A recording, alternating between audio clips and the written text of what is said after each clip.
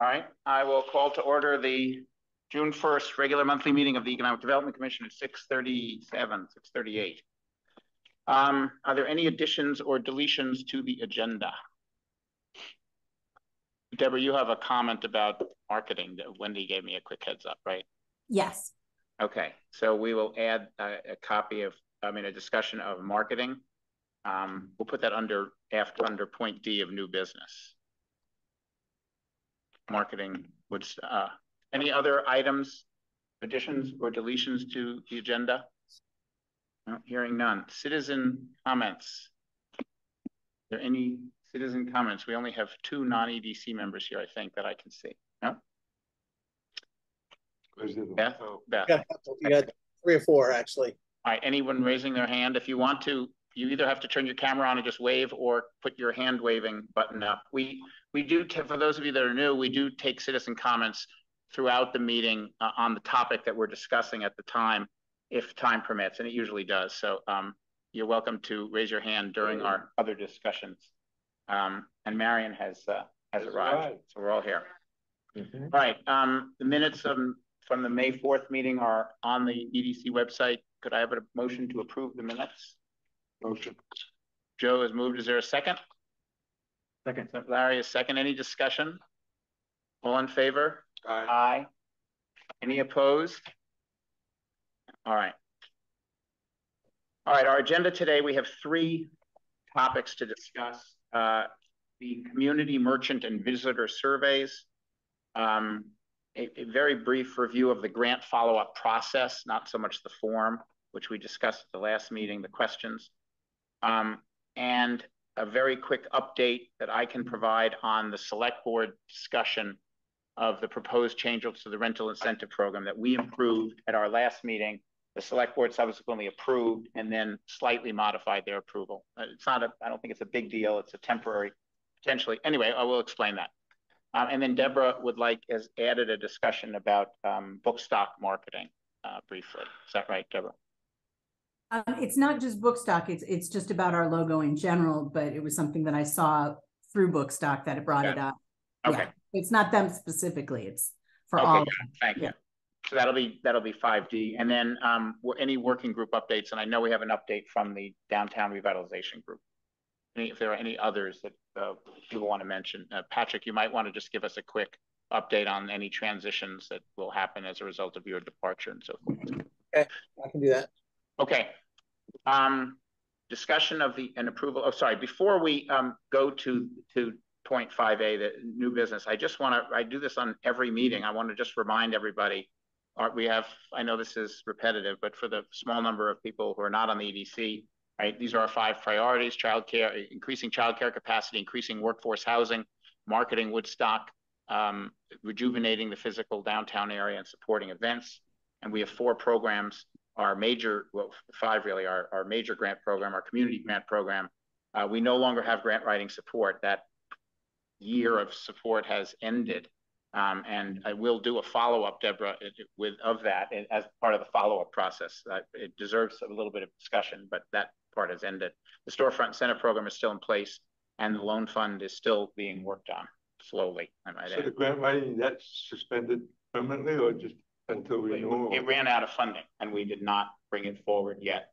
Oh, for refunding, and I don't think, in my opinion, we don't have to discuss this now, but we have not brought it forward for refunding, and So if it was refunded, would she come on board again? She might. I mean, Patrick, do you want to? Is there just a very quick update you want to give? Well, I mean, basically the annual funding ended. Yeah. There's a gap, so it ended a month or so ago. She's off to other things. Yeah, we talked grant writing. Yeah. Yeah, it basically a lot of tire kicking, but there wasn't really any grants that were available for local businesses. And we had a lot of people asking questions, and just we never could get them to connect, or people would ask the question and then not follow up. So there was a lot of questions, but not a lot of writing. What people, Patrick? Who are asking the questions? Local businesses and mostly local businesses, particularly nonprofit stuff. East End Trail and stuff. And there just weren't grants that fit into the buckets that they were looking for. There's a wrap up Excel file that is literally everything that happened that I can forward to John, and he can put it up on the website. Well, and let me suggest that this is a very relevant discussion, but not for this moment. Deborah, I just suggest that we add this as part of the follow-up program, even though it's ended, because there's no that's other. what I was thinking. Yeah, So there's something from last year that should be followed up on, so that's perfect. And this is one of them, so we can learn from that and then decide what to do. So, and then the loan fund, which is very slowly being worked on. For today's discussion, the first discussion about the survey, I just want to. Seems to be, oh, okay, it's showing up on the screen. This is our simpler, this is the one that doesn't explode anyone's head, work plan for the rest of this year on how we're thinking about the tourism marketing infrastructure issue, not just marketing, but includes marketing. The 6 buckets, the surveys of the local community, visitors and merchants, which is the phase we're in now, and we're going to talk about tonight. And then subsequent to that, or in parallel bit with that, we will start to think about whether there's infrastructure things, and then think about the impact on our marketing strategy and our and other aspects of our marketing and so forth, and what infrastructure improvements we might want to make, if or other ways to address any issues that sort of come up. So that's kind of where we are. We're still in phase 1. We're going to talk about the first 3 blue boxes tonight, and either tonight or over the next week or 10 days, if you all want more time, because we just sent you, the questions were just posted early this morning. So if that's it's probably not enough time. So we probably will discuss it a bit tonight and then reserve a week or 10 days or so to give more feedback to the 3 members, Greta, Marion, and me, who are the drafters of the survey. So that's where we are. So let's talk about the 3 surveys. And I think what I'd like to do is let's just go one by one. And let me just ask, is in order just we can decide to counteract this, but a couple of people have sort of indicated that, this came out at the last minute. This is really important to get this right. So could we have more time to do this? So unless people strongly object at the end of this discussion, because everyone except 1 or 2 people are in favor, then I'm going to suggest that we set up a week. People can give the authors feedback. We'll have a very quick EDC meeting entirely by Zoom. We're not required actually to be in a physical space. We'll invite the public, but we don't have to be in a physical space. And my guess is in 20 or 25 minutes, we can finalize the surveys. If we send the surveys, if we approve the surveys a week or 10 days from now, or even 2 weeks from now, we're not going to be off the schedule at all. We'll be fine. So turn it off, perhaps? Yeah, I'm trying to. Stop it. It's my brother-in-law. This chart, by the way, it's come a long way. It's a great chart. Looking good, John. Good work, everyone. Head not exploding. Thank you, Todd. It's good to know that your head is in good shape. All right. So what's left of it? Sorry, you're going to see the sausage being made here to get it on. So let's start with, we can start with the, does anyone care which one we start with? Let's start with the visitor survey. And this is it basically in its entirety. These will all obviously be electronic. There might be typos, things like that. We haven't cleaned these up. But basically 7 questions, which, when did you last visit Woodstock? Trying to get them to be as specific as possible, a holiday, a specific date. If they can't, just tell us what year it was, how far. And then how did you react to each of these aspects of your visit on a scale of great, good, okay, not so good, bad? Lodging, food, we might want to call that restaurants, indoor activities, outdoor activities, shopping, or other aspects of your visit, just to try to get a general sense of the different areas. This does not go into what I'll call the next level of detail. If the food was bad, or if restaurants were bad, is that because you couldn't get a reservation or because you got food poisoning? John, call that dining. Dining, yeah, that's a good point. Okay, so 2B is dining. Yeah, thank you. That was the word I was looking for. I'm the author of this page. 3, how likely are you to recommend that a friend or colleague visit Woodstock? That's one of the kind of standard customer satisfaction type questions. And how would you rate your overall experience? Another way of getting at the same question. And then the next question is really to try to figure out a trend. Since we will only have taken one survey, if someone has been to Woodstock more than once, we're going to ask them, if yes, we'll ask them 5A, how does your most recent experience compare to your prior visits? It's better, it's the same, it's worse.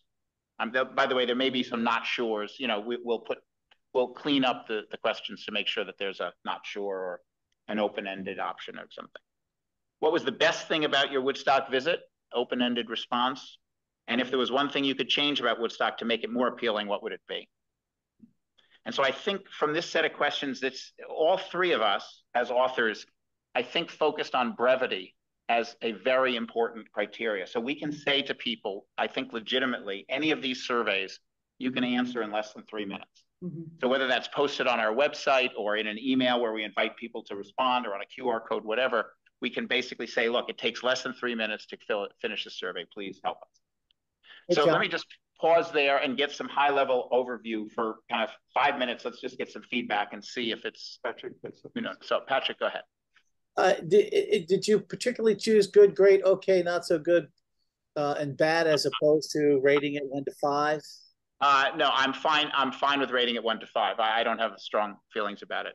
If okay, I was just curious whether there was a reason why you did it.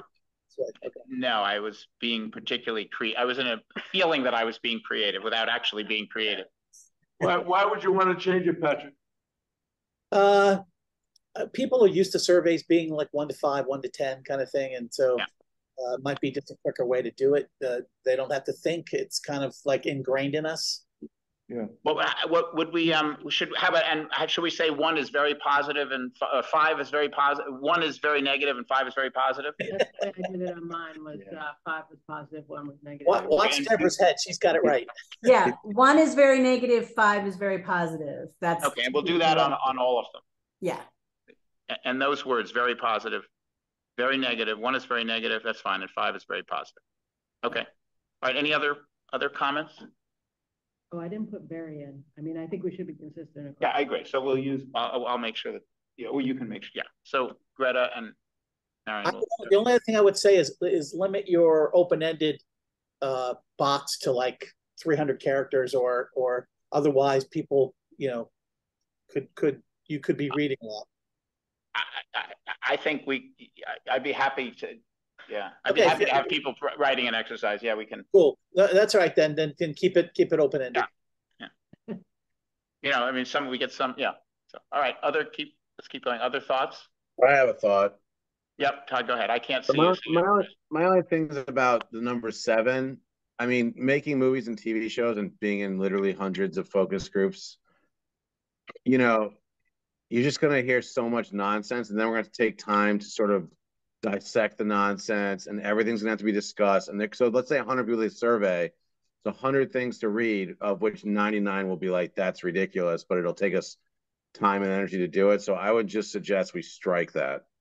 Well, let me push back on that. First of all, I feel as the person who agreed to author this, that I would take the first crack at reading this stuff, and I'm comfortable synthesizing 100, open-ended responses. Here's why I think it has the possibility of being valuable, without arguing that it will be. It very well could be exactly what you just said. But this question implicitly has both priority and it has importance as well as what the issue is combined in it, because they're not going to write a list of 19 things. They're going to write the things that are most important. And I think prioritizing, which we don't do anywhere else, is going to be important. And this gives them a chance to talk about the one most important thing. We don't limit it to one. Well, no, sorry, we say there's one thing. If they follow the instructions, it'll tell us what the one most important thing is. So then how about we pick 15 things and make a drop-down menu? Because someone's going to say more Christmas lights. Someone's going to say no Christmas lights. Someone's going to say trash cans. Someone's going to say more benches. Someone's going to say more painted signs on the streets. Like, I just don't think the data you get's going to be that honed in. So maybe we can think of 10 or 15 things that make sense to us as people who live in the community that we can imagine. and take that exercise and maybe go from there, perhaps. All right, let's come back. Deborah first, and then Greta, and then Patrick. Deborah, Greta, Patrick. Wait, so what do you think of that, though? Oh, well, I think let them say what they think, and then yeah. I presume you're going to respond to Todd or stay on the topic. So yeah, Greta, I'm going to stay on the topic. Yes. Deborah, Greta, Patrick. Yeah, I mean, that's a specific exercise, and it is leading the witness. If it's like, these are the things that we're asking you, which one of these would you say we should do? I mean, what's typically at the end of a survey, like we know, is like any additional thoughts, any additional comments. And that way, if somebody really wants to complain about something or say something, they could say it there, and it's open-ended, as opposed to leaving it towards the negative or towards what do we need to change. It's just anything else you want to say. Any additional feedback? Greta? Well, what I was going to say is that I really think that all three of the surveys are going to different community or different groups, but the common thread in all of these is basically this question. And so it's like, we're going to take the responses from all three groups and kind of find that Venn diagram and figure out what are the things that kind of fall, you know, for all three groups that everyone can kind of get behind. That's, I mean, it's going to be worded differently. You know, it's for the merchants survey, we're calling it infrastructure and things like that. But I think that number 7, that's where the visitors are going to be able to say things like, you need more parking, or you need more daytime dining options, you know, I think it's an important question to leave open-ended. Patrick? Yeah, I don't think we should leave them in this particular one as well. And I think, Greta, you brought up an interesting point. I think you'd have the question asked the same way on all 3 surveys. Okay. Because that way there's no question, you know, what's the one thing you want? You know, I think that'll help your Venn diagram focus better. Patrick, and then Marion. Patrick. Oh, sorry, Joe, and then Marion. What I think is that it's the one question where you're allowing the participant to actually express how they feel about something, rather than a quick yes or no that doesn't really illuminate how they really feel about what's going on. Yes, no, maybe, blah, blah. But this question gives them an opportunity to really express how they feel about something. That's how I think. Yeah, I think it's kind of presumptuous of us to say that we know. I mean, I think the value of the question is that there might be things that surprise us. That's right. And like, if we're going into this genuinely open-minded, we should ask an open-ended question and be willing to be surprised. All right. Yeah, I'm in the minority here. For instance, if we get a lot of answers that says food bad, let's just say, right, and that's all we get. I mean, somehow I agree that it would be great if they would then get more granular about it in number 7, but somehow I would like to see that encouraged. For instance, is food bad because there's lack of variety? Is food bad because no one could find a place to eat, nothing was open, or everything was overcrowded? I mean, there are all sorts of things that I don't think we're not going to, I don't think the answer food bad is actionable by us. I don't think it gives us anything. I don't think you're going to get food bad. I think you're going to get lots of copy. I think that's why I was saying you might want to limit it, because people will write a lot. You'll be surprised. Nothing wrong with that. Right. No, not at all.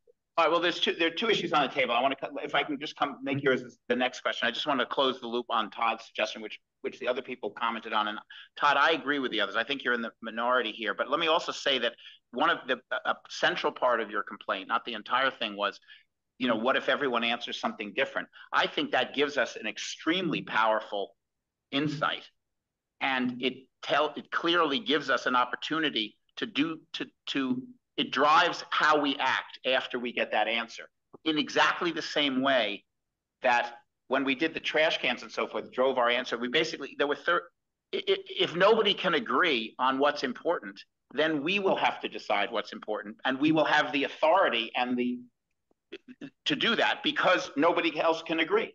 So I hope we get some common agreement from the people who respond to the survey on question 7. I hope 40 or 50% of them say one thing. But in the extreme, if we get 100 different answers from 100 different respondents, I know exactly what the EDC should do after that, which is to put our heads together and decide what we think is important, and to ignore what the visitors are saying, because they're not giving us any guidance. So I guess my view is, so I think, Todd, I think your point is understood and so forth, but I think most of the rest of us, except Larry, you're commenting on a slightly different point. So let's take Larry's question. But again, I want to leave time. I don't want to make these decisions tonight, because I think we need, and again, if you all don't mind taking a week, thinking about it, doing some email exchanges with the authors on these kinds of topics. And Todd, we can continue the discussion in that forum if you want to. Is that all right? So let's. I'm fine. Everyone's okay. You can go either way. It's not like a hard stick in the thing. It makes sense. Okay. I get it. All right. Let's just talk about what one. Okay, go ahead. No, I was going to say Larry's raising a second question, which he and I talked about a little bit earlier before the meeting, and you're using one example, but which is that the answers to these questions are not going to tell us what to do. Like if it doesn't matter if we hear dining is bad, or we hear any of those things are bad, or even if the answer to question 7, if 50% of the people say the dining, I really didn't like the dining. If they say parking sucks, I think we'll know a little bit what to do. Yeah. But if they say dining or outside activities, or there wasn't enough to do, we won't yet know what to do. And so, right. And so the question is, I think the trade-off is, should we expand the survey and try to understand not just this number of questions, but, should we could ask on question 2, for the things that you rated as bad, could you explain further what was bad about them? Which is kind of what you're trying to get at. We could actually, in number 2, and the other surveys, we could encourage them with some sort of language that we would ask that you expand on your answer in number 7. That you driving them to encouraging them not to just say dining is bad, but to in number 7 be more specific. Well, the problem is that the reason not to do that is a number of people mentioned, and I agree, that number 7 isn't just limited to the 5 things mentioned in question 2. No, but it doesn't have to say that. Well, but if we tell people in number 2 to use question 7 to answer why they answered number 2, they're limited to what they answered in number 2. But just say in number 7, in addition to the questions asked in 2, do you have anything else you want to say? Well, another way to look at that would be in question 2, if they answer not so good and bad, have it because they answer that, and I'm sure Todd's programming this, have them, if they ask that a box then comes up that says, please explain why. That's a great idea. If it's sub 3, can we get more info on it? And then 7's open-ended. Yeah, that gives us extra data points to sort of get through the noise on if 7's a bit of a disaster, but maybe it won't be. And it doesn't. That's a good idea. Well, but I also think my concern is that it expands, because every single one of 2A through E require. But if we only get the bads, then it only makes the survey much longer for people who think everything is bad, which is fine. Right. So okay. Fine. It doesn't have to say that. I can say, just expand on your answer. No. The point, but what we really want them to expand on is an answer of bad. Right. And people who complain are more motivated to answer. Absolutely. And Larry, from a technical point of view, the survey will, if it is there's branching, which means that if it'll only ask the question, it will, if you just say bad, it will just say, why was it bad? Right. Question 1 should be, how often do you use Yelp? All right. Other comments. Last comment, because we've kind of covered a couple topics. New topic on this survey, and then we'll go on to the next. New question about that. For discussion, outdoor activities, indoor activities. Do we mean like cultural activities by indoor? Do we mean dining? What do you think? I'm not sure what it means, and so I was confused by it. I thought it might be confusing. I wrote outdoor activities, and then I thought. But I thought cultural activities might be. Yeah, a better than indoor. Yeah. I'm fine with that. I think that's great. So 2D is cultural. Okay. I don't like to be See. redundant, but I think number 7 again. I'll say it again is important because that's the one spot where people can just narrate and express exactly how they feel about their experience. Yeah. Rather than a yes or no answer. Yes. No, so we're going to leave question 7. Yeah. Great. In question 2, we're going to say that if Thinking like a lawyer. If bad, why? I All would right. do not so good and bad. I would do both of those. Have them Right. That's what I would do both. So if you basically do a 1 or a 2, Right. exactly. if 1 or 2, ask why. Yeah, I think that's cool. Okay. All right. Given that we're going to have, no one has objected yet to having the extra time, we're going to go on to the next one. So let's go to Marion. Do you want to do yours? So that's the community survey. What's supposed to do? Sorry, I'm just texting my kid. Okay. Yes. All right. So I can't fit this all on one page. Start at the top, John, and we'll slide down. All right. Yeah. So Marion, do you want to just are all of your passwords in that P words tab? Can you click on that for us, John? Oh yeah. No, keyword. That's definitely not password. I'm sure it's something else. Yeah. I'm sharing a little bit too much of my. Yeah. I love it. Fortunately, this page isn't full screen, so you're missing the things out to the right of Yahoo. Right. I literally have tears in my eyes right now. All right, Marion, go ahead. Do you want to just take us through this one? Yeah, do you want me to just read them out loud or? Yeah, I think that's. So I have, do you live in Woodstock, Vermont? I put Vermont there just in case. Yes, I'm a full-time resident. Yes, I'm a part-time resident. Yes, I'm a seasonal resident. No, I'm just visiting. I realize it's for residents, but I think it might get in the wrong hands. So let's just do that. The questions are, do you feel tourism impacts the overall sense of community in our town? Yes, no, or I'm not sure. And there's a conditional. I want us to have questions because I have a question on the first one. All right, why don't you go through all of them? Yeah, Let's go through all of them, and then Patrick, you're first in line. So I have yes, no, I'm not sure. And then if yes, in other words, if it impacts your sense of community, rate that impact on a scale of 1 to 5, positive, 5 being positive, 1 being negative. Do you feel tourism impacts your personal enjoyment of town? Same, yes, no, I'm not sure. And then if yes, 1 to 5. Do you volunteer in the community? Yes or no? And the conditional again, has tourism impacted your interest in volunteering? And then have you experienced any difficulties or inconveniences accessing local facilities or services due to tourism? Yes, frequently. Yes, occasionally. We can maybe make it a 1 to 5. I don't know. No, there has been no issue. I'm not sure. Do you feel the town government and law enforcement are able to manage the impacts of tourism here? Yes, no, I'm not sure. This is one that, yeah. Overall, do you believe the current level of tourism in our town strikes a good balance between economic benefits and preserving the community identity? Yes, no, I'm not sure. And then my open-ended question is there a specific impact of tourism, positive or negative, you feel we should know about? All right, Patrick. Okay. On the first question, I think there should be a choice in there for someone who lives in Barnard or Beachy or Bridgewater. You know, I don't live in, I live in the Woodstock area or some, yeah, good idea. idea. Towns. I live in one of these towns. Mm-hmm.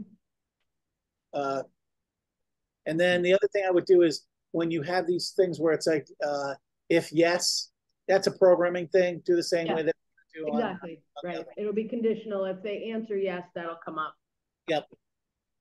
And then the only other thing is, I think we should have the question that was on the other one, if there's one thing you could change. I think if that question's across all 3 surveys, it'll be very interesting to put those all together and do the 3 circles and see what ends up in the middle. You're keeping track of these comments. I am taking notes. Yeah, thank you. Okay, other comments, Deborah? Yeah, can you scroll up to the front? Yeah, sorry, I'm in the wrong place. I love the idea of the last question being the same, but just shift it slightly. If there's one thing you can change about tourism in our town, it would be, you know. Yes, so, right. We're not talking about change. Yeah, right. Yeah, so you make it relevant to each different one, but it's the same one. This is great, Marion. Do you feel tourism impacts the overall sense of community in our town? That's at the top. Second question. You know, do you feel tourism impacts, and are you saying negatively on our over, or so like, the way the question is set up, if they say yes, it impacts it, an automatic next question comes up, is it positive or negative? Well, if you say no, there's no. Can I just suggest that, because I think that when I first read that question, I think another way to get at exactly the same thing is simply, how would you rate the impact of tourism? So I was trying to separate, does it have an impact? Right. Is it good or bad? Well, but if you do 1 to 5, the 5 could be it has no impact. But then if it has, I'm sorry, 3 could be no impact. But it could have a 5. Yeah. 1 is negative impact. 2 is a strong negative impact. 2 is a somewhat negative impact. 3 is no impact. Yeah. 4 is a somewhat positive. And then you answer both questions. Yeah.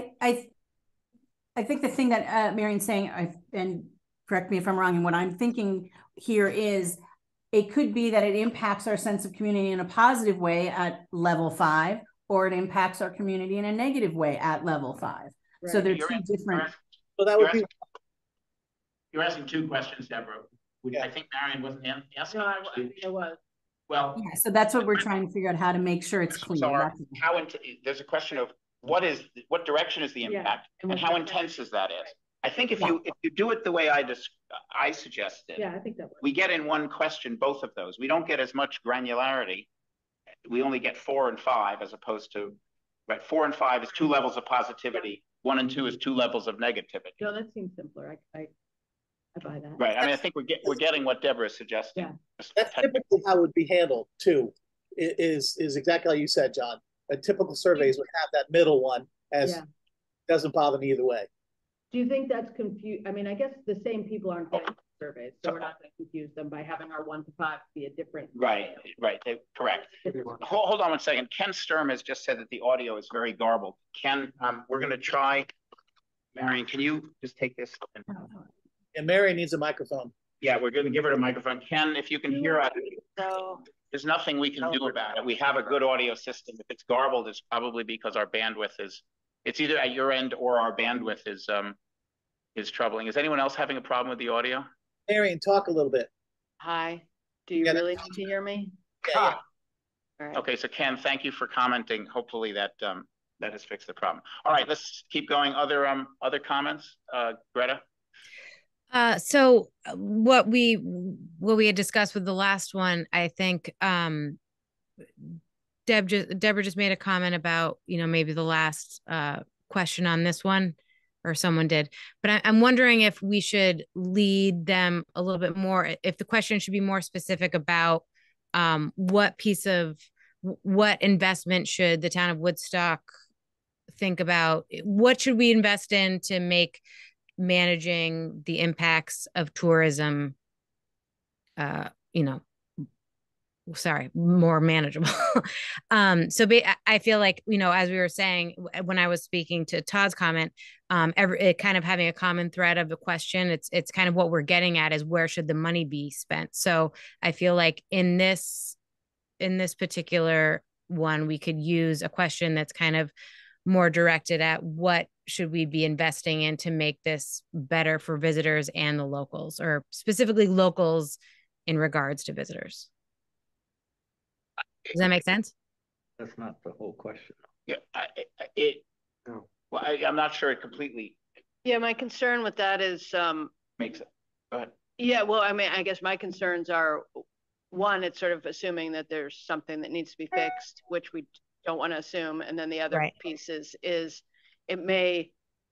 I mean, I'm assuming most people are like me. They hadn't thought a ton about it, and so I wanted to try to make it things that people think about in their day to day, like, wow, there's too many people, I can't get to the restaurant. But I don't think it's a bad. I mean, I don't think it's a bad question. I'm not sure how, Greta. I'm not sure how your comment is different than earlier. I forget who it was. It might have been. Do you mind scrolling all the way to the bottom? Yeah. Thank you. Sorry.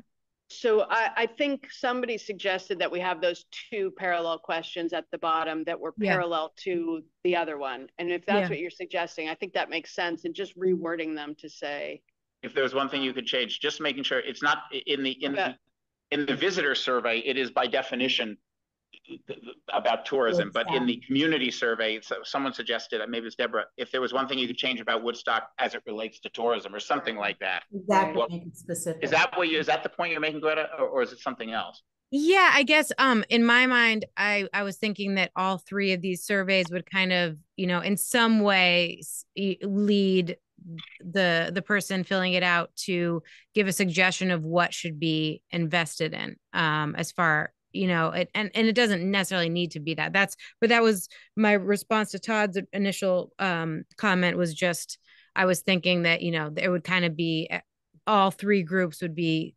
recommending things that we could pay for. Yeah, we could be paying for, exactly. And so it's kind of like, okay, what can all three groups agree on?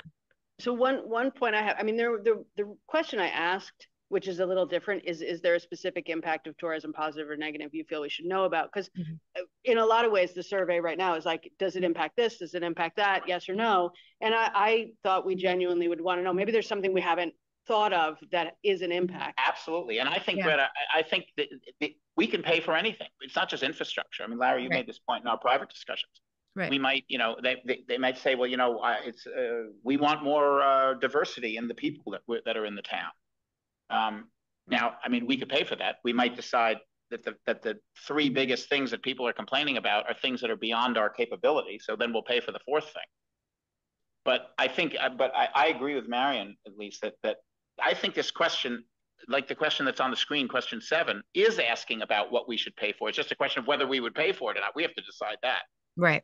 So I don't think, there's no limit to what. Well, I'd actually like to know, like, I thought the idea of having parallel questions of like, what would you change makes sense. But now I'm thinking more like, this is my last open-ended question is actually a different question. Right. And I don't know if we want to ask all three, or I'd love to hear what people think about that. I'd like to suggest, I agree with the suggestion that we should ask a version of questions, a very close version of question 7 in each of the 3 surveys. But what do you think about this question? It's there now. I think that's, which is a different question. I think it's a different question. So do we ask both? You could say, is there something else about tourism, that positive or negative, you feel we should know about? What? Yeah, I think that, there's no reason to just not have another question. Like, leave that, get that information, and then have the final question. Have the final question be a version of what's on the other form, and still keep the question that Marion wrote, because it's different. Yes. Because I'm thinking like, okay, part of this is there are people in our community who are frustrated, and they want an opportunity to tell us what those. I think that's the point that's valid. But the survey does that. But doesn't 7 do that? Yes, it does. If you had your version of 7, how I think 7 is about how to fix it, and this is is there what's happening to you. Is there one thing you could change? Isn't that how? To me, maybe I'm getting in the weeds, but the way I'm thinking about it is there's like if you ask me this question, and I would say like somebody peed on my lawn, right? And if you ask me that question, I would say there should be police in town. I fully agree with Marion's point here, and I think there is a distinction personally. So which one would answer there should be police? Because I don't. What's the one thing you would change? I think there should be police. I'm just saying that's not really. Oh, you don't think that people would say, I think you should find a way to have people stop being on the lawn? No, I think they would just do existing sort of. I think they're. You should stop advertising, or you should. I would answer. Yeah. I would not know how to. I think there's people that read it differently. Yeah. I wouldn't have answered any of the. I would have answered the opposite way, but I wouldn't have known. I would have answered the 2 questions the same. Anybody that goes anywhere on vacation, the last thing they want to think about is 4 cops. Okay. So can I just say that it's clear that that was an example. I think we're all pointing towards the same general direction for the end of the survey. Right. Open-ended questions, trying to elicit information. Yes. But we haven't quite got the wording or the number of questions. Right. So and that's your John, list. I think that if there was a way that what Greta was saying and we touched on, I think at the last question, whatever it may be, was a uniform thing to make a solid data point from the three groups, like just definitively when we decide in the final verbiage, that would be really fantastic. So there's really no ambiguity about it. That would be my one wish in this thing. But I mean, it's all, we're all splitting hairs here, really. Yeah. It's a lot of great questions. questions. Question 7, Marion, you'll consider over the next week as you get feedback whether or not to have. Whether this one is. And if you are going to have this question, I would just make sure that it's clear that it's what the two aspects you're trying to get. Got it. All right, other comments about the community survey? Jeff's got a question. Yes, I do have a question. I don't see Jeff. Oh, sorry. Go ahead, Jeff. I'm here. Sorry, you're not seeing me, but I'm here. Question number 1 about residents, Woodstock. I just have to disagree with Patrick on that one. This is the Woodstock Economic Development Committee, and that's where it's funded from, and that's who we want to know about. It's also, second point to that, going to be much harder to do a full survey of surrounding towns as well as Woodstock. So I would just keep it the way it is. It should be for Woodstock residents. But Jeff, I agree with you, but it may get handed to some people who are not residents or who used to live here. So we should just have it there just in case. It's actually there so that we don't accidentally get people voting, so to speak, who aren't from Woodstock. Yeah, I think it should be just for people who are from Woodstock.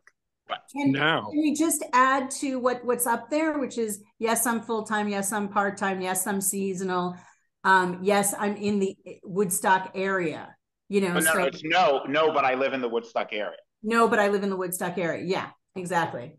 And Jeff, we can then decide what, if anything, to do with that. I tend to agree with you that we would be interesting to know what those people think. There might be some questions on which we would find relevant, but they still spend money in Woodstock. I was trying to think of how a lot of those people are coming into Woodstock.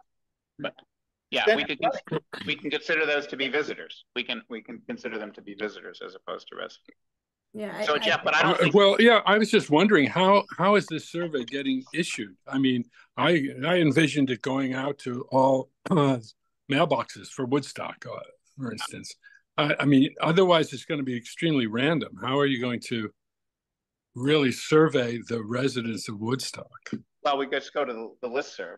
I mean, I don't read my mail ever. So if you sent something to me in the mail, that would be fine, but it's going to go into the Heartland Solid Waste Transfer Station. Okay, I could make the same point that not all people look at the listserv, which is amazing, but it's true. I agree completely.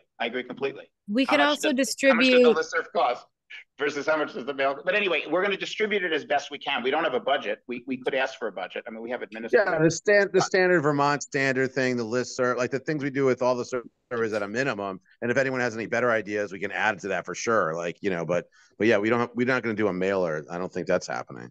We could get a QR code made and have that printed on some materials to pass out in the village or something. Okay, thank you. Jeff, I do think that by adding the additional possible answer on question 1, we will have the ability to limit the responses to this survey to only people who live in Woodstock, which I think was your point. And that was my point. Thank you, John. Right, and we will have that. We will have that ability. So, Lauren, Joe is just suggesting that you have a point of view about any of this. What do you ideas about this? What do you think? You're sitting there getting this all in. What's going through your head? Huh? Pulling it all in right now. Okay. Right. Well, if you got something, just jump up. Feel free to jump in. All right, Marion, do you want? I mean, again, we will have a phase of more feedback. Yeah. Is there at this high level that we're talking about other kind of new points about this survey? Beth, go ahead. Well, I'm just wondering for the top if it would be worth having no, but I work in Woodstock, because that might have they might have a valid idea or input into this. Good idea. We'll add. Yeah. Thanks, Beth. Thank you. Okay. Anything else? Okay. All right. Let's go to the third one, which is the merchant survey. No, sorry. Oh, there we go. Now we got the folders up.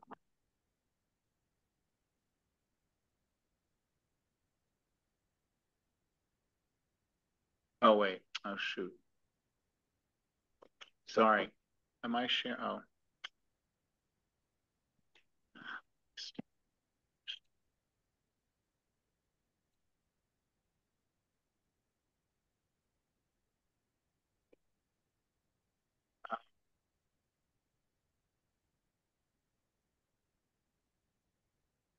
All right, Greta, you want to take us through and then we'll do questions? Sure. So at the top, location and type of business to be filled in. And then considering the experience of visitors to Woodstock over the past few years, would you assume these individuals leave feeling A, disappointed by certain parts of their experience and not wanting to return, B, disappointed by certain parts of their experience but open to coming again, or C, very happy overall? Next one, sorry, they're not numbered. In order to provide a positive experience for our visitors, what would you identify as the most important piece of infrastructure for the town of Woodstock to invest in?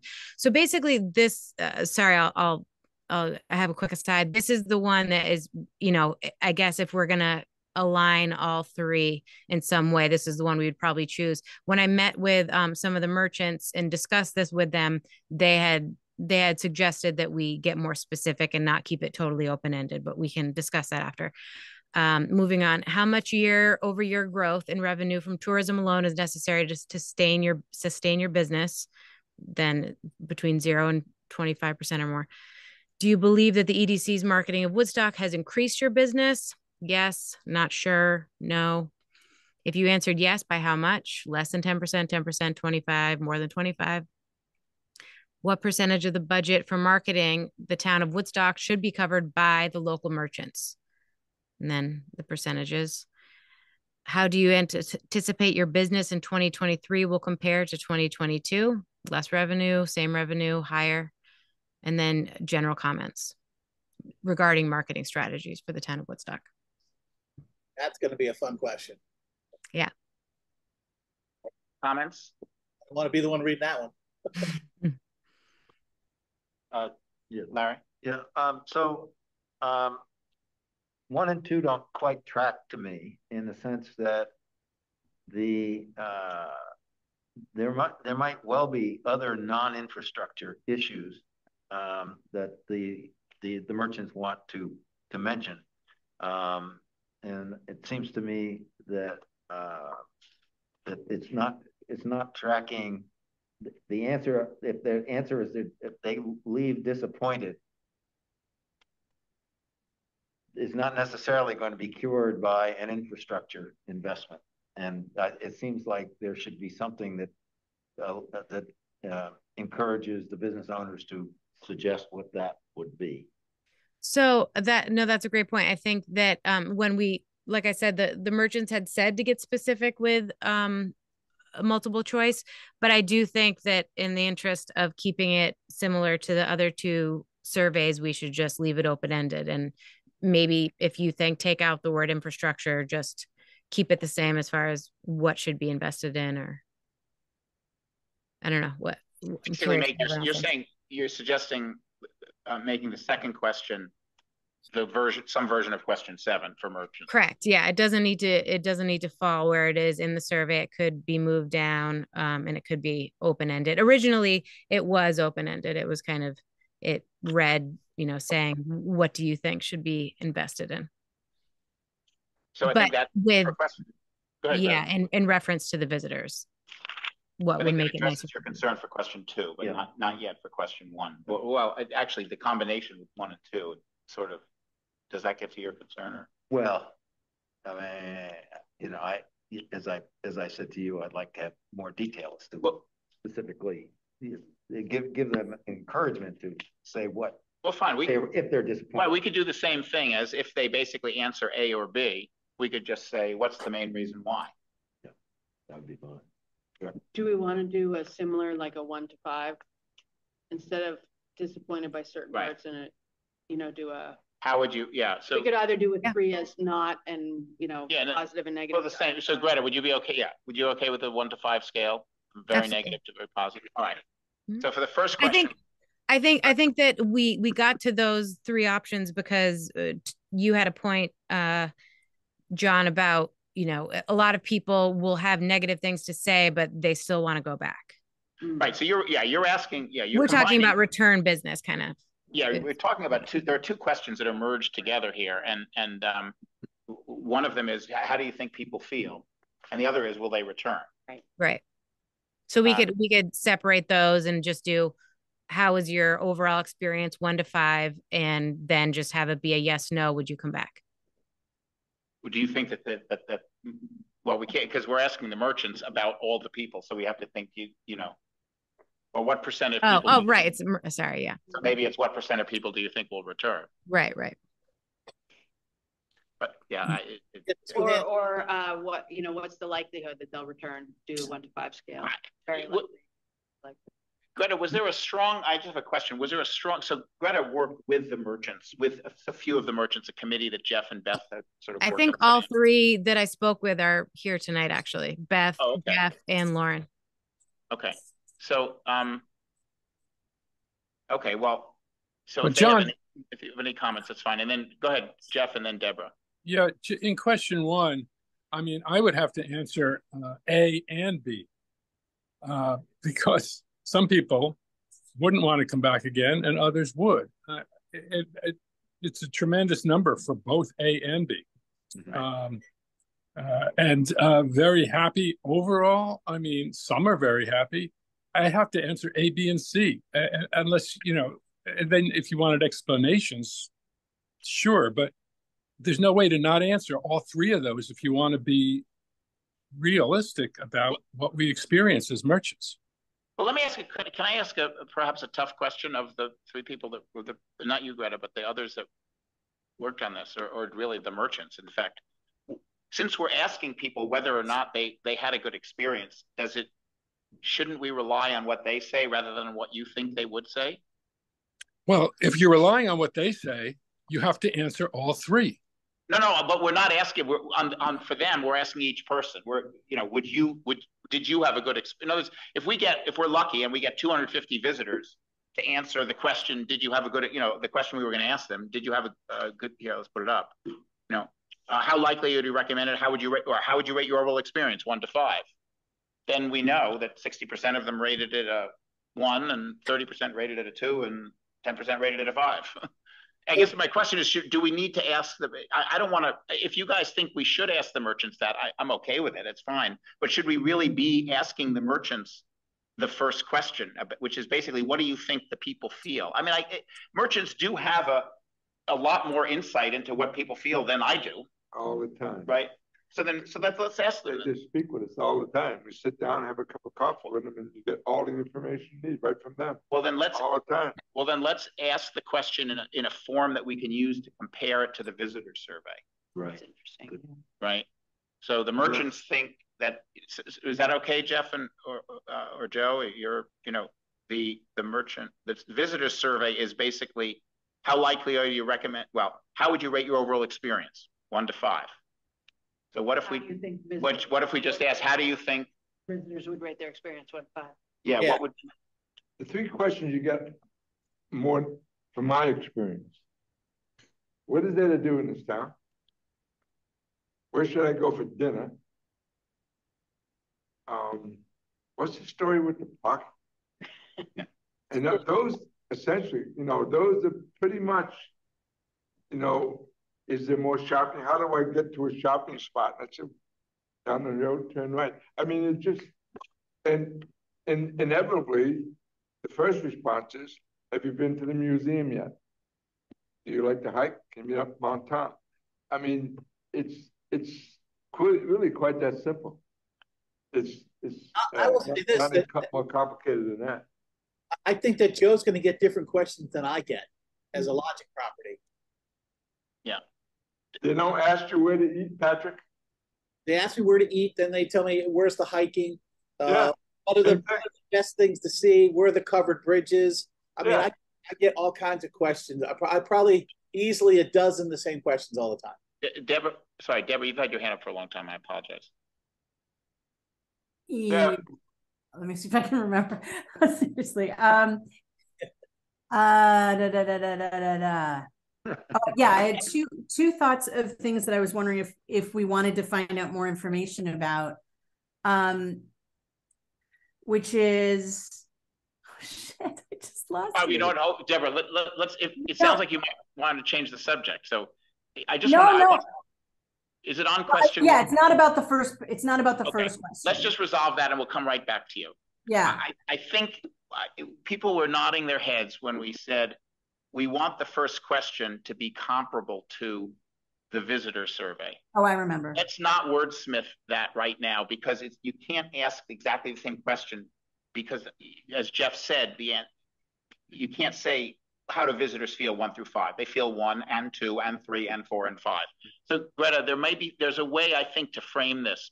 We can work it out, but the intent is for question 1 for us to be able to say, this is how the merchants think visitors are feeling, and here's what the visitors survey says visitors are feeling. And it'll either be very similar or different, and it'll be interesting to see that. But our purpose is to be able to compare it to that. So we'll word that first question that way. All right, Deborah. Is it Jeff? Is everyone okay with that? I think so. Okay. Yeah, yeah. It's just that you have to be able to give the merchants the option of answering all of them. Exactly. First question. Of course. Right, and there's a way that we can do that. We can talk about it. I have an idea, but there's probably several ways to do it. But it's not quite. We can't just take the same question. Greta, you're okay with that broad direction? And I think that sounds great. Okay. All right, Deborah, go ahead. New topic now. Yeah, there's 2 pieces of information that I'm wondering if we want, because they're pieces that we've talked about before that didn't end up here, which is, one is that when you ask, do you believe that the EDC's marketing of Woodstock has increased your business? Yes, not sure. No. Not sure is like probably someone who doesn't know, but what the EDC has done. But even the yeses and the nos, I'm just curious out of them, like who actually knows what the EDC market, they're answering a question where I'm not sure they know. And so I like this question, but I also think it deserves a follow-up, which is, what do you think the EDC has done in marketing? So, what is your awareness or your understanding of what the EDC has done? Because I think that's, otherwise it's just, it's almost like rumor, and the businesses don't know what the EDC has done unless they paid attention to the EDC meetings and understand what we've been building and what we've done. They have no clue. So I just think that helps you with your yeses and no, giving some weight to it. If somebody's like, no, but do you know what they've done? No, I think it's an important part of the question. So something to test for each respondent, how much they know about the EDC, so that we can say for the half of the respondents who said however we assess it, who know a lot, here's what they said. And then for the respondents who said they know nothing, here's what they said. However we ask that question. So Greta, we'll have to work again. I'm just sort of broad topics there. All right, other comments, because I want to wrap this. John. And the second. Oh, sorry, Deborah first, and then Jeff. And then the second question that we've talked about, or subject that we've talked about before, is the website, the Woodstock website, through the chamber. I'm just curious, out of all of these people, like how many people have taken advantage of that and are on that website, and because we've talked about that a number of times, and I'm not sure what's going to happen with that, or what Beth's going to do with that, but I know it's been brought up. So I think it's an important question to understand how the businesses are participating in that. Maybe it's as simple as, is your business on the Woodstock VT website? If it is, do you regularly change it? Never change it? Don't know how to change it. Just get some information, because that's a big part of how people should be, I think, marketing. Anyway, Beth's hand is up too. Just okay. Yeah, I know. Jeff, Beth, I'm going to call on Jeff. I'll come back to you. So Jeff and then Beth. Yeah. First of all, I like what Deborah just said, to get that information. But then I just want to comment about the question about how much the EDC's marketing has increased your business.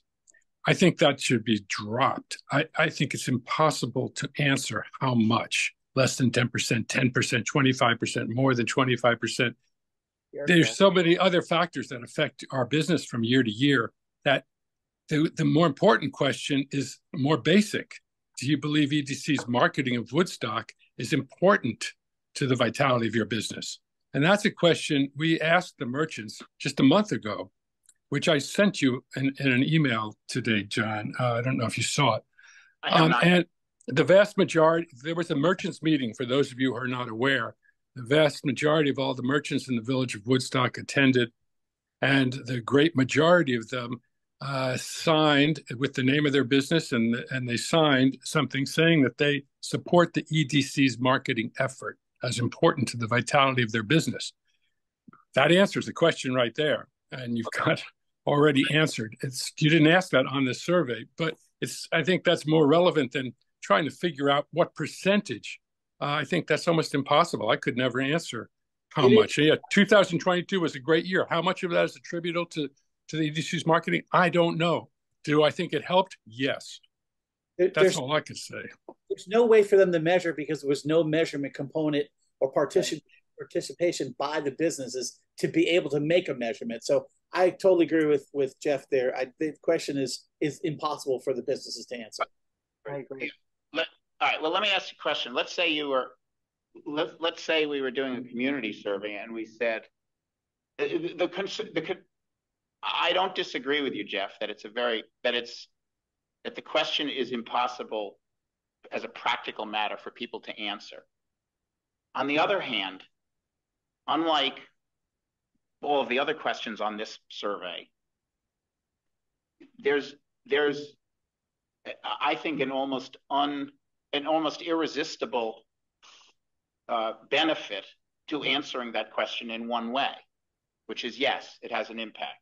If I said to Larry, we're thinking about using all of our money to just give handouts to people who live on Route. What road do you live on? Pomfret Road.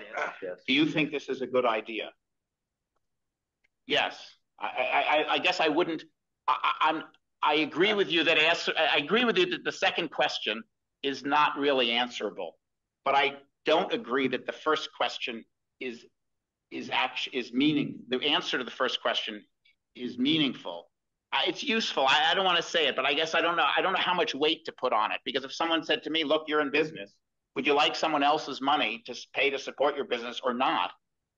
I would say, well, is it okay? I would say, yeah, I guess I would like it. John, I think the cast too big a net right there. The question is definitely, as a business owner, it's definitely impossible to answer. I agree. It is. The question, how much did it affect you?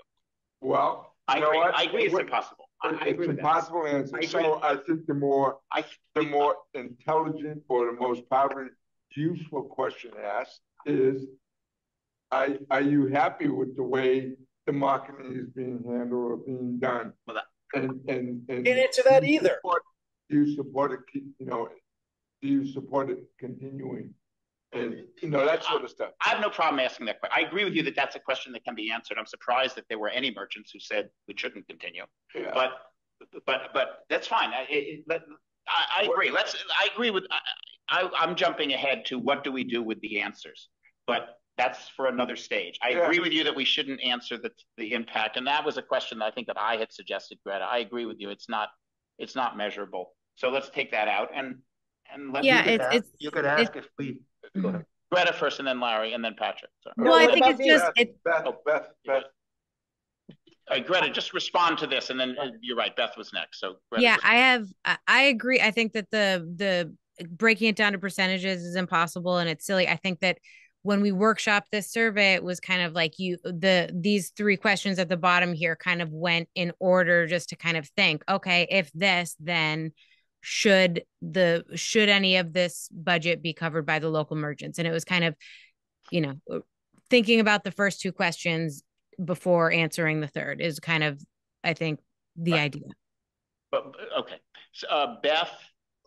Okay, I want to go back to the question about are you using the website, because my concern is that David Brown's website might confuse the business, because there are people that are paying to be on his website that are also on our joint website. And I hope, I'm not sure not all people can differentiate. Well, Greta, let's make clear what that is, and maybe we even have a picture of the website on it or something. Yeah, because he uses Visit Woodstock, and I heard that in the discussion, and we don't want that. Okay. Yeah, maybe just toss the URL in there too. Yeah, right. Larry? The genesis, as I recall, this whole survey was in response to some concerns about our marketing budget. Right. And whether we needed all that marketing. Good point. And excellent point. So it feels to me that we have to be careful. Yep, careful with that. Maybe a question, and I'm wearing a mask so you can see that I'm not tongue in cheek, is to say, if to the business owners, if the EDC cut its marketing budget in half, would that negatively impact your business? And if your answer is yes, ask why. Mm-hmm. Yeah. They can't Patrick, those questions. They don't know what the program is about. The program is, it started this thing way back when. The idea was to build a platform that would allow Woodstock to first and foremost market Woodstock and collect names so we could market to these people in a very specific way, with the idea of next phases being add a business component to it where the businesses can participate in the marketing. We haven't gotten to that point. And yes, it takes $100,000 a year to be able to build a program that ultimately is going to give access to everybody, businesses, events, and still collect information. We're in basically year 2 of a program to build out that I said at the beginning was going to take 3 to 5 years to do. Everyone got all panicked and everything about how much money is being spent. And, that's what you do for a marketing plan. So all the questions that you're trying to ask, nobody can answer because they don't know what the program does. Right. So you're going to ask these questions and go, are we spending too much money on marketing? How can they answer that question? They don't know what the results are. They don't know what the... It's what you're saying, I think, is largely true, Patrick. We only have 2 choices. We either survey merchants or we don't. So I think you survey merchants, and I think the question is, do you feel that Woodstock should market? I got to think about the question a little bit. But if you guys are worried about the number, and that's really where the question is. That's really the problem. You guys are worried about the number because you think it's too high. That's the bottom line. The EDC people think it's too high. No. The community who think it's too high. But that's not true, Patrick. It's about the year-to-year spend and what might be baked into. I don't have a point of view about whether it's high or not. I'm trying to understand. You're talking about. Yeah. I think I would argue that asking the following. Sorry, go ahead, Mary. Well, I was just going to say, I think, and maybe I'm wrong about this, but I think the nature of a survey is to get people's opinions, right? It's not, we aren't actually finding facts. We're getting opinions. So I think we're trying to get facts maybe from something that's for but opinions. You're getting opinions from people not knowing the information. Opinions on things that people don't know anything about. But there's value to knowing their opinions, even if they're based on a different context. I couldn't agree more. I couldn't agree more with you, Marianne. We have to deal with their opinions. Sorry, Lauren. Yeah, go ahead. I think most people won't answer most of these questions. Yeah. I'm sorry, Lon. I won't answer because I don't know. So yeah. I'm not going to say that what percentage of marketing budget should be paid. But you could do a 1 to 5. Because I also think that merchants think that the money coming to the EDC is being paid by the merchants through the rent that they're paying. So they're already paying for it. Right. Which is, by the way, just so you know, I want to make sure that the merchants know that that's completely incorrect. That's totally incorrect. Yeah, okay. To everyone's point, just quickly, we should keep in mind this isn't a town meeting day vote on the record, and we have, direction by, law on where we need to go. It's an informative survey to help us understand what their perception is of what we're doing, what their perceived reality is versus the reality that we think we're actually creating. And that's where your data goes in, Patrick. Like, we know numbers soup to nuts, like what we're actually getting, the clicks, the engagement, and all the great data that you're building for us in the platform, which I'm in favor of, and I voted for numerous times, these increases, and continued support. But I think that if people don't understand what we're doing, even if it's good for them, then it's not going to be helpful for the community at the end of the day. So let me suggest the following, because I want to, because again, we clearly, I think, need to allow some more time, particularly on this survey, to get this kind of feedback, and Greta, for you to consolidate the ideas and think about wordsmithing and so forth. Let me just suggest that I think the general direction is, which I think everyone can agree on, is there are a set of questions here that let's not answer questions that no one or almost no one can answer, right? And that doesn't violate your point that it's worthwhile to get. Let's ask questions where we're interested in their opinion. Some of those questions include your activity on the website, whether you think if how much you know about what the EDC is doing, whether you think the EDC's marketing is helping or not. And maybe some further about how much you know, or basically how much you know about it, just getting into a little, like, do you really know or not, whatever. And just a general question about, do you think that the question that Jeff, that you asked people to sign their name up, do you support continued use of, do you support the EDC's marketing program? What would you do? What would you do differently about the EDC's marketing program? I think would be a good question to add into that. Those are all opinions that we'll get. We can decide what to do with those answers. I think they will inform us in some way, not perhaps factually, but in other ways. And we avoid questions that people can't answer.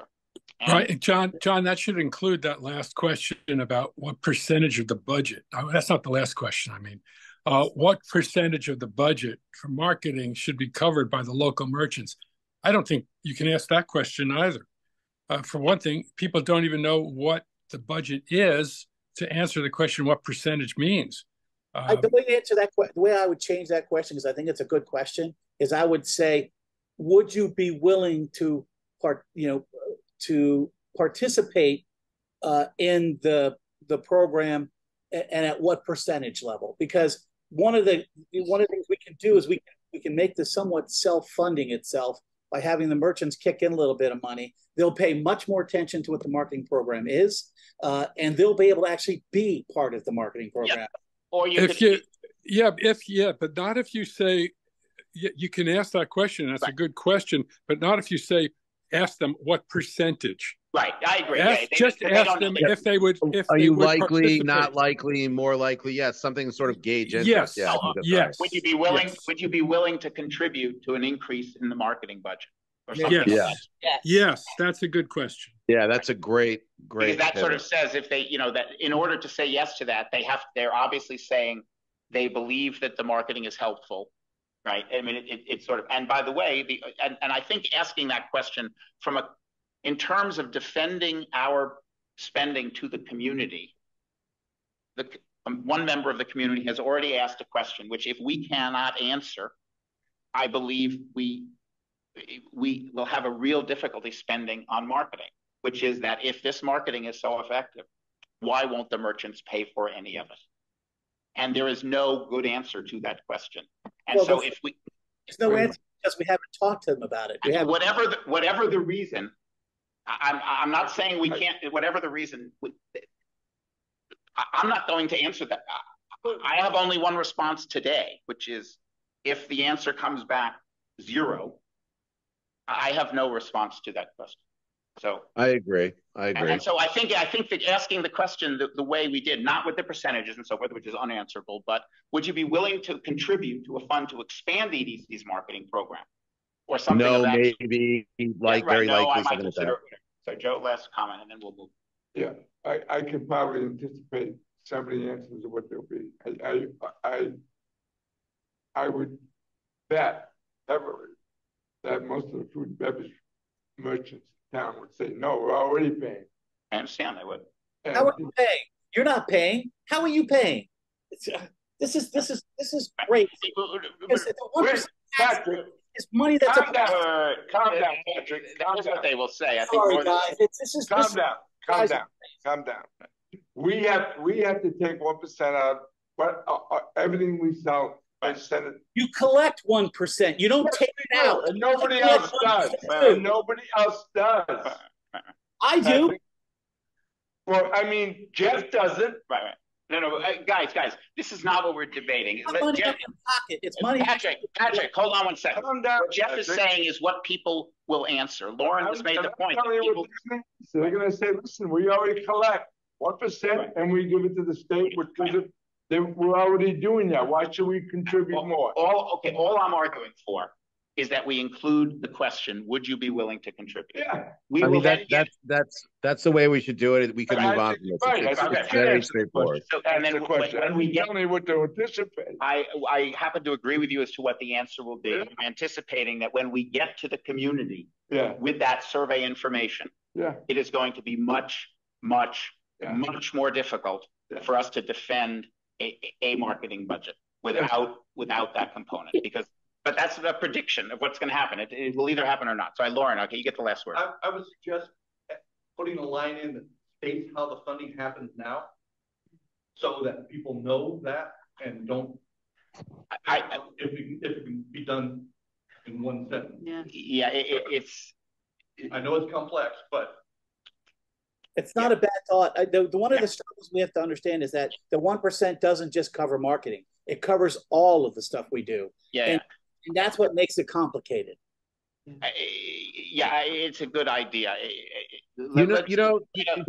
Just a quick thought on this. People like in Queechee, my parents, like back in the day, they bonded together to like buy massive amounts of fuel oil to get a discount. And like schools in Connecticut, districts that aren't even related get together to get better deals on books. So maybe there's a way to frame it in terms of like, what this is, and if the merchants are interested in, getting more bang for their buck, if they're interested at all in any marketing whatsoever, would they like to be part of a marketing cartel, so to speak, of a bigger buy? Like maybe it's just about the presentation of it that we have to put more thought into. We have a lot of there's a lot of dimensions. Deborah, is it? I do. It has to. This may help. I feel like maybe, and this is the point, is that this is about perception, because I think most people don't understand what is happening. And I think maybe to frame it that way at the beginning is we want to have an understanding of what you want and what your understanding is of what we're doing. And it's the first question is, what is your awareness of what EDC is doing in marketing? Have that be number one so that we understand how people are answering all these questions. Let's ask the merchants. We can ask the merchants. Yeah. Who do you think pays for? Who do you think pays the 1% option tax? You pay, your customers pay. I don't know. But also, having because that's what we're trying to understand. Also, is the perception. It's everything here is about the perception. All right. So Greta, one of the challenges here, Greta, is working with. Well, Beth is still on, I think. Jeff, are you still on? Yeah, I am, and I'd like to add something to this, just for everyone's knowledge. As you know, the merchants gathered and they signed what I described to you in support of the EDC marketing. But in addition, we have developed a survey that has gone out to the merchants, and most of which have been coming back now. And one of the questions on it would be, would you contribute to marketing Woodstock in the fourth quarter? And then it lists following ways, different ways, social media, public radio, certain print things. We are interested in finding out who would do that in a way that the EDC is not attempting to market whatsoever, which is really for the Upper Valley and just for holiday time, and to see if they would contribute towards that. And so it'd be interesting to see. Those answers are already. Beth has a lot of them already. I haven't seen a tally yet, but we are looking at merchant support for marketing in a different way than the EDC is marketing. Very interesting. The reason I asked if you're still on is, Greta, are you comfortable? I think that because merchants are and have been very involved in the EDC's discussions about this, and they are one of the three constituencies, and we have them right here, and you've been working and incorporated into that little working group. Do you feel comfortable over the next week taking this general input and meeting again? And Beth and Jeff, would you be willing to be representatives? And the three of you have one more meeting over the next week and try to absolutely with Lauren Fisher as well. Okay, great. So Lauren, sorry, I didn't mean to exclude you. So if the four of you would have a meeting within a week and come back with version 2, and I'll give you the platform, we'll figure out how the EDC is going to meet again and so forth. And I think most of our discussion will then be on this survey, because I think the other 2 surveys were generally aligned on what needs to be done. So we'll schedule another meeting in about 10 days or 2 weeks. We'll give us another, we're not in a rush, we have time. So is everyone comfortable with that as a follow-up? And then the other surveys, we'll edit them, get them back out to people. And then at that same meeting, we'll do any, and if people can give feedback to Marion and I and Greta via email. And then when we get to the meeting, say 2 weeks or 2.5 weeks from now, we'll finalize the 3 surveys, and then we'll be immediately ready to get them out. Does that sound like a plan? Yes. I think we're, yes. Yes. I will say that, by the way, even though we're kind of debating a lot about this, I think there's actually a pretty clear consensus on how to do this survey. We just have to construct it according to the principles we've all just discussed. So I don't think we have any fundamental disagreements. We may have disagreements at the end with the results, but not about what the survey should be. Okay, thank you all very much for that. Good progress, and I think the surveys, all 3 of them, have been strengthened as a result of these conversations, and we'll have one more round of revisions. Okay. The remaining items, the grant follow-up process. Deb, do you want to comment at all on this? I mean, I don't think we need to explain the automation and so forth. We've agreed on the questions. What if anything would do? I thought we had not agreed on the questions, which is why I put it on the agenda. So my mistake. Oh, I thought we had agreed on the questions. You're right. I made a mistake. That's what I'm saying. Yeah. So. Yeah, I think it's just an update, like it's about to go out and we'll start having information, and that we are going back to the year before as well, because there are a number of grants that, we might want to get some information on as well, some of the larger grants. Yeah, and so this process is now, it's almost it's almost ready to be automated. It's built into Grant Manager. So people, where they get their funding, will also sign up for follow-up meetings, and the information will appear on the website. The flow will all be automated. This may be the place where I put in the point about our logo. Let's wait till D. Till D. Just hold on. Okay. Yep. No worries. Any other comments about the grant follow-up process? Remember, this is where some people come in every 3 months, some every 6 months, and so forth. And then in some cases, like the grant writer, we're going to do it post. So is the grant writer going to come on board again? Is that where we're at right now? No. We're not going to discuss that today. Okay. We're just talking about, first thing, we're going to do a review of prior grants. Okay. We're going to ask. Right. I'm sorry. That's right. okay. Can we ask what they've done to publicize the largesse of the EDC? I think that's one of the questions. Is it, Deborah? Or we have the ability. Yeah. They're going to come and appear. Is that one of the questions? That is one of the questions, and I'll update that on D. Okay. But we also have the ability to ask them anything we want. There's a set of questions that they pre-fill out. We get those, and then they come to the meeting.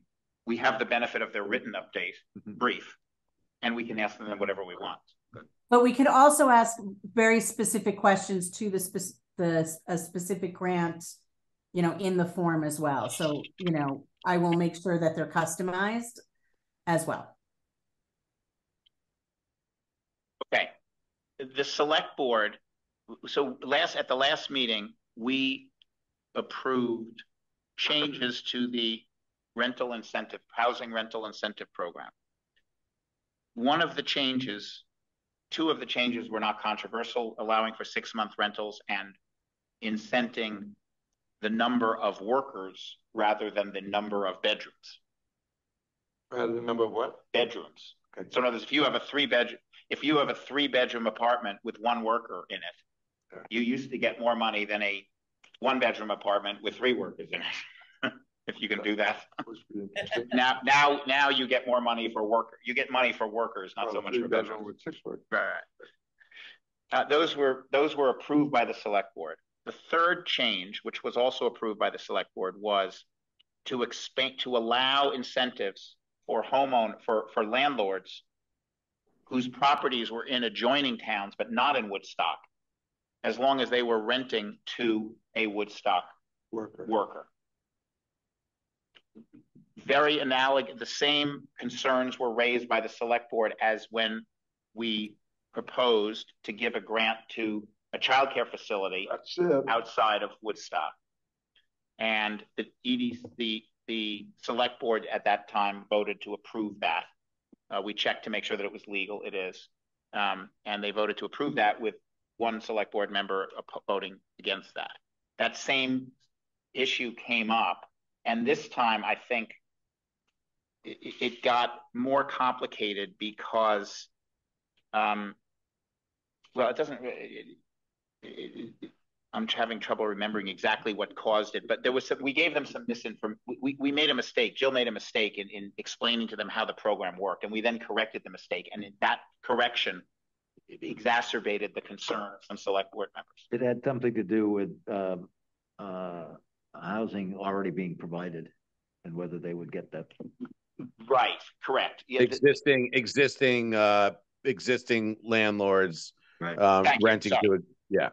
Right. And so the issue at the select board meeting, I mean, these are sort of interesting conceptual or philosophical questions.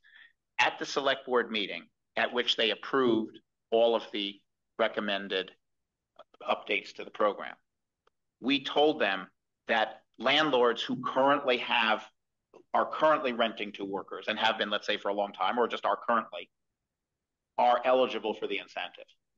That was not correct. And it's only people who are adding to the capacity. That, when we corrected that, it caused a greater concern about giving money to landlords that were not based in Woodstock. Why isn't important. It did. You know, people just felt that if in fact we're not going to give it to Woodstock existing landlords, but we would give it to a new Bridgewater landlord, maybe that was too much to explain. Whatever the reason, it caused them to raise a concern. Well, and so 2 things happened at the meeting. By the way, it was a really good discussion, and I think, you know, respect for the EDC's decision-making process and a desire to hear what we wanted to do, but also a desire to address their concerns. What we ended up with, which I think Jill proposed, or maybe I think Jill proposed it, and everyone agreed to this, is we would put on hold the third change, which is we are now not going to grant, for the moment, we're not going to grant non-Woodstock homeowners any incentives, which means that the one person in the pipeline not from Woodstock will not get the grant now. It's possible that they would reapprove that concept later, but they're not going to do it now. And secondly, that the EDC will think through whether or not creating a new incentive for existing landlords what are the pros and cons of doing this. And at the meeting, we explained what we were concerned about doing this, which I think is about giving incentives to existing landlords, which was basically what we said was, if we do that, that will be fairer, but we will not expand workforce housing capacity. We will get no more housing we were trying to solve a problem. That won't solve a problem. It will just give money to landlords who are giving housing, which is fair. But so my personal opinion is John, I like my analogy with it. It's when Elon cuts the Tesla price by 10 grand. It's as if he suddenly had to write a check to everyone who ever bought a Tesla for $10,000. It's just not how the world works. However, if I was a select board member, I know, I mean, I have no, it's very difficult to answer the person who wrote me an email the next day and said, I understand that before we corrected the misinformation, who wrote the email and said, I understand that there's an incentive, so if I have 4 units, I'm renting them all to 4 Woodstock employees. How do I get my, incentive? And I wrote back and I said, I think that's a mistake. We're investigating it. And, he said, well, what do you mean? You mean someone new gets it and I don't? And I said, well, yes, that's, So I understand the pressure that the select board, anyway, the resolution was to put on hold and therefore not approve yet, maybe never, the proposal for outside the community, and to investigate the pros and cons, to come back with information about that. What are the pros? What are the cons? What would the costs be? How many are there, et cetera? And so the housing working group is now working on that information, and we'll come back to it. It's a very reasonable way to, in the short term, to resolve the issue. And, then we'll have a debate about it over the next 3 or 4 months. I wasn't at the meeting, but I have to ask this question. I'm wondering if anybody has the same question. What was the logic behind allowing us to help pay for a childcare facility in Bridgewater? Yeah. And not do this. And not do this. Well, one of the select board members said, well, I didn't vote for that either. Okay, one did, but what about the other? I mean, it took my understanding three select board changed their mind. It was a complicated meeting, and I think that what happened was that through the civil discussions that we realized that we can get 2 wins and punt a third for more investigation, and I think that's sort of where everyone felt most comfortable going. I don't think it was fully debated at the end of the day, because we decided that we could go back and examine it. No, we didn't fully debate that point. That point wasn't fully elucidated. Jill brought that point up, Joe, and one of the select board members mentioned what John just said. Well, I didn't vote for that either. So there's 5 people on the board. Yeah. I think that it wasn't debated at the time. Right. Okay. So that's the update. Okay. Deborah has raised an additional issue. Deborah, do you want the issue about attribution? Sure. If you look on the page that we're looking at, the agenda right now, and you see on the bottom, you see Woodstock EDC. It's something that we worked on with Patrick. Patrick worked on, and we talked with Jill was a part of that too, and myself and John. There's also a version, I believe, where the W is on top, so it could be in a square version as well, where it clearly says the Woodstock EDC. When I was at the Rotary meeting on Wednesday, there was a really wonderful presentation about Bookstock, and there was one slide about the sponsorships, and they had the top sponsors and 3 logos across it, and then underneath they had smaller sponsors all written out. The logo that they had for the EDC just was the Woodstock logo, which is literally just the Woodstock with the W and the star above it. And so Anne, the woman who was presenting, said, oh, we got a grant from the Woodstock EDC. However, on their material, it's just the Woodstock logo. So I'm guessing that all of our sponsorships, and again, now that we have this grant follow-up and we can make sure that this is part of the process to make sure that they have the right logo for the EDC on it. And I don't know if it's too late for Bookstock, if they've already done their printing or whatever, but there's no mention of Woodstock EDC besides that logo, and that logo only says Woodstock. So I just want to make sure that if people are involved, that they get to, the grantees. This is a great, Patrick, you're muted. You go ahead, Patrick, and then I'll comment. 2 things we can do. One is we can create a page on the website that has the correct logos to use. That'd be very easy, John. I can send those to you, and you can put them up for people to download. The second thing is we can get to the Bookstock people and at least give them the right logo to use on any material that's digital that they're not printing. Amen. That was my next thought. Yeah. So if it has to be printed. Patrick, if we have very little leverage over you, but since you have pride in the logo, could you? I will. If you send it to me, I will post it on the website. Could you get in touch with the Woodstock Bookstock folks and do what you just suggested. Yeah, I've been talking with Peter because we're donating rooms.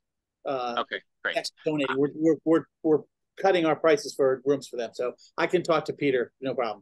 All right, thank you. I will say that in the positive, this is a great catch, Deborah, and I think as we get more capable at following up and enforcing this recognition point, this is a good thing to add to it. I bet there will be more. But I will just say in Bookstock's defense that they did submit a marketing plan that I reviewed. I mean, I didn't want to involve a lot of people. It's just much better than it's ever been. And as one example of that, what they offered us was Joe, the EDC, in this case, Joe, is going to be the person who introduces the keynote event on the first night of Bookstock with, what's the guy from the New Yorker?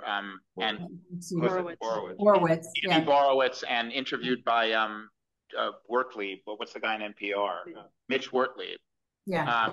And introducing Mitch and Andy. By the way, I have no idea who either one of these people are. Oh my God. It's like they're going to be old friends.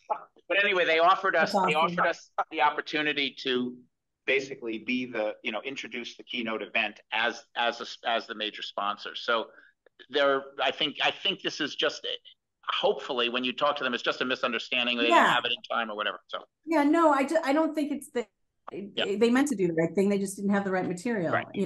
So, and it's much better than last year. So, it's in the right direction. The reality is we haven't really had it until very, very recently. So yeah. Yes, I'd like to see you in it.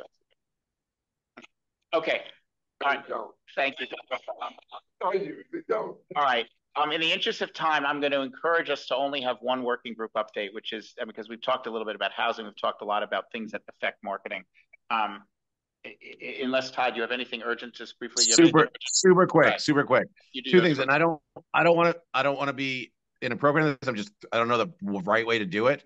So the thing I'm saying is, Childcare Working Group, I'm going to be reaching out to everybody to see if they can come next month to give us an update on where they're at individually as a group with a representative from each group. But with that said, the calendar, what I would like to, I'm sure I'm doing it the wrong form and wrong way, so you can just do it however the proper way is. But with July 4th being the week and the 6th being the first day, is there any way we can push the meeting into the next week? Because a lot of people will be on vacation that week. And so I feel like it'll be really hard for me to rally the troops, so to speak. But I'd be happy to try. And I won't personally be on vacation, but if there's a way we can talk about maybe massaging that date, that would be wonderful. Does anyone object to if we try to move it to the 13th, and I can check it with everyone's availability? I agree with that idea. I object. I'm just teasing. Oh, all right. I'm not going to be. So. Well, actually, I don't know that we need to do further work. Is there if no one objects, we will decide now to move it to the 13th. That also, I think, helps if we have an interim meeting, even if it's just a half an hour to talk about the surveys. We space it out a little bit better. That's good. All right. That's awesome. No, July 3rd from July 6th is a Thursday. Is that right? Yeah, because Tuesday is the 4th. July 5th. Yeah, the 13th, July 13th would be the proposed new meeting date. I want to know. All right, so July 13th, and so Todd, why don't you invite the folks for the 13th then? Great, Roger that. Okay, and we have a quick update from. Sorry.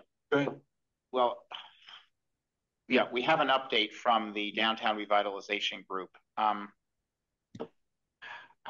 Let's do it next time. You know what? We might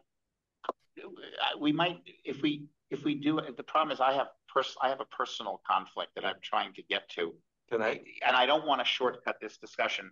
Let me just talk for 2 minutes about this to get your head ready, and then at the next meeting when we talk about the survey, let's also talk about this, and then we'll make a decision. Well, let me do this. Yeah, fine. Go ahead. Yeah. This all stems from the annual debate that goes on about things that need to be done at downtown to make downtown look better and feel better for residents or visitors who come in. And so rather than have this constant annual debate about who's going to pay for what and what's going to be done and everything else, John and I and Beth have identified some of the things that are required almost on an annual basis. And we identified a few extra ones. And the idea is the town or the village should actually pay for this because more or less their responsibility. And we had a meeting Tuesday morning at the cafe, and Eric Duffy, the town manager, was there. John, Stuart Matthews, Beth, and what we talked about very quickly, we thought about, okay, let's find out what these things cost, get these things done. The EDC will supplement the village or the town, whoever's paying for this, for the next 2 or 3 years until they can get it implemented and put it into their permanent annual budget. And give an example of what some of the things are. Oh, for goodness sakes, we're talking about watering the plants every year, maintaining the benches and the picnic tables. In other words, sanding them down, urethane them annually, disinfecting, cleaning the trash can. The top of the trash cans get just mess. They're terrible. They're awful, disgusting. So get them cleaned up once or twice a week. Just somebody go down there with a spray and a rag and make them on the outside and the inside. Those are Teagle's Landing. That's always an issue. And I don't understand why. It belongs to the village, it belongs to the town, just like Tribal Park, just like the Green. That shouldn't be an issue, but it seems to be every year. So this year, we hired somebody, well, Cyber Water go down there with his crew, clean it up, make it look good in time for Memorial Day. But we want it to be identified as something that is crucial and what needs to be done every year along with these other things. So we're putting together a budget. Hopefully, we'll get it approved by the commission. And I spoke with Eric after the meeting. He said it's not a lot of money. We should be able to implement it or integrate it into our budget, annual budget, once we get things straightened out. And so I think we're talking about anywhere from $8,000 to $10,000 initially. And that would include buying some umbrellas that have been, broken and mishandled and destroyed, adding possibly a trash can that we need that we didn't buy last time, putting in a strategic place.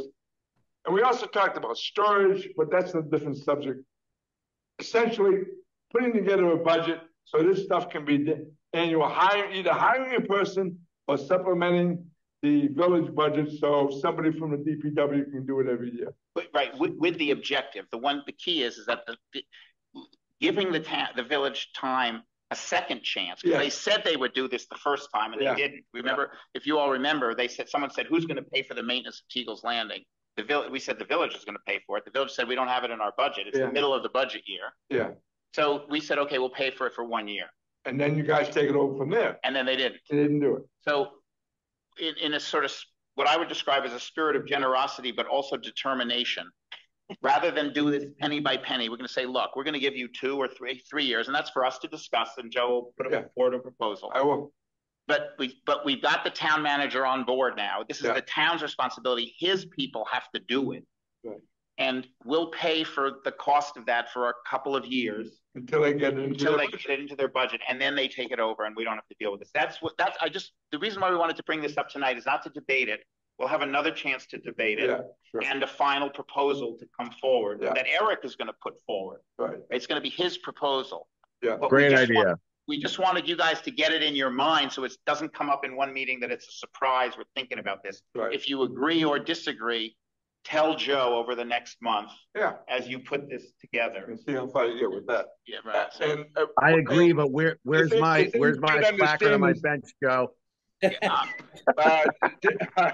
thing you should understand is what we've done so far is we've already cleaned up Teagle's Landing. It looks great. Roger, who does the annual watering the plants, he's on board now. He's going to start doing the cleanup of the park benches. He's already cleaned up all the trash cans, and they look great now. So it's already in the process. We just got to get it fine down to a number, and Eric will make the proposal, and we'll go from there. Beth. Great. Awesome. I just wanted to say thanks to Roger, who did. He thought this was wonderful. He is willing to like palm sand and heavily urethane, these picnic tables, because they get a lot of use and they get filthy. And so the urethane will really protect them. And they were made by Charlie Shackleton. They're, they're not your Home Depot picnic tables. But the other thing I wanted to say was what I just lost my train of thought. Say goodnight. I'm so sorry. Say goodnight, Beth. Nah, stop it. I feel like Beth made a motion to adjourn, but she realized she couldn't. Right.